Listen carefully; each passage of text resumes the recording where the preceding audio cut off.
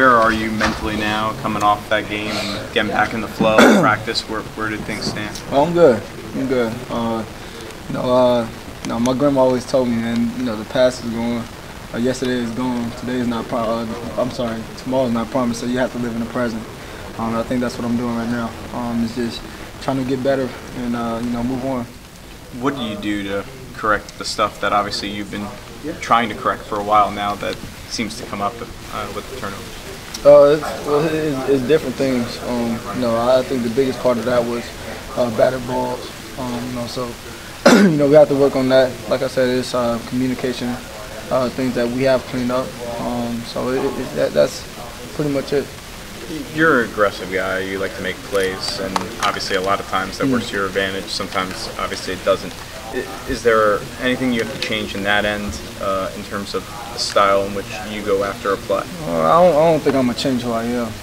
I think that's what makes me me. Makes me the player that I am. So I do think there's ways to sharpen that. It's not like I'm perfect, by any means. So there's definitely ways to sharpen that, things like that. But I don't think I'm gonna change too much of my mentality.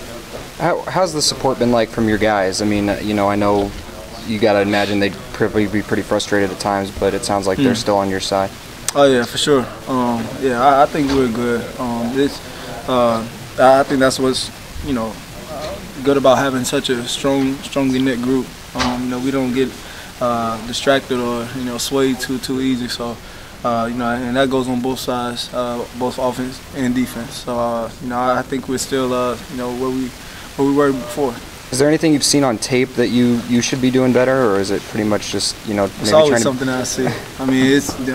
Even when I go out and have a good game, there's always something that I see. So yeah, it's stuff that I see. Like I said, I think the best way to do that is just in preparation in the week.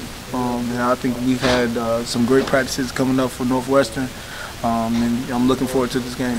How do you guys right the ship? 2 losses, maybe some guys start losing hope, but how do you not give up on that completely? You can't.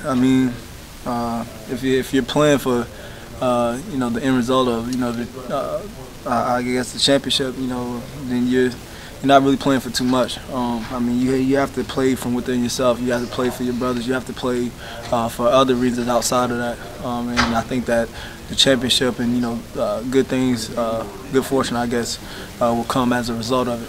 You guys haven't been home in a while. What's the excitement like just to be running back out of the tunnel here at Notre Dame Stadium? It's going to be fun. It's going to be fun and cold. So I guess we're looking forward to it, though.